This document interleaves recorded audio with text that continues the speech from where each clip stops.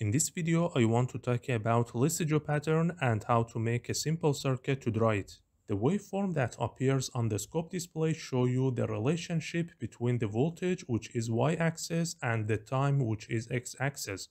So it tells you the exact voltage at any given time. However, in some applications, we can replace the time axis with another voltage waveform by setting your oscilloscope on XY mode. When the two waveforms are in phase with the same frequency and amplitude, the result will be a straight line with angle of 45 degrees. However, any differences between the two waveforms in terms of frequency or phase angle result some beautiful shapes. The curves that produce from this method called Lissajous figures. I want to make a simple circuit to draw it by using IC LM3914 for each axis. This IC can drive 10 LED depends on the amplitude of the input signal. I have an LED matrix consists of 81 LED. The first IC drive the x-axis and the second one drive the y-axis. However, for y-axis we have to use some switching transistors because this IC designed to drive the cathode of the LEDs, but in the y-axis we have anode. So the PNP transistors here working just like a NOT gate. This IC has constant current LED driver, so you don't need to use protection resistors for the LEDs. By the way, you can use 100 LED instead of 81. I turned this circuit to PCB and ordered it from PCBWay.com. After 10 days, I received my package, then I soldered the components on the PCB. Connect the x-axis and y-axis to the function generator. I set the x-axis to very low frequency, and as you can see the LED moving back and forth.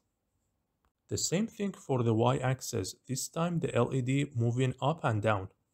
And now both axes at the same time. At high frequency we got a straight line with 45 degrees. I set the frequency of both channels at 1 kHz. But see what happens if I add only 1 Hz to one of them. It just makes a beautiful shape that keep moving. When the frequency of x-axis is more than y-axis by 2 times, we got this shape. And if the frequency of y-axis is more than x-axis by 2 times, we got this one. Lissajous figures can also show you the phase angle between the two signals. When they are in phase, we got a straight line. At 90 degrees, we got a circle. At 180 degrees, we got a straight line again, but this time in other direction. At 270 degrees, we got another circle, and so on.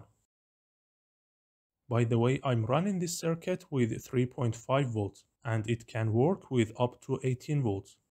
You need some offset voltage for both channels to keep the curve in the middle. This circuit can work in with maximum frequency of 10 kHz, so it's just an educational project, because any oscilloscope with at least 2 channels has XY mode. Please like this video and subscribe to my channel. Thanks for watching.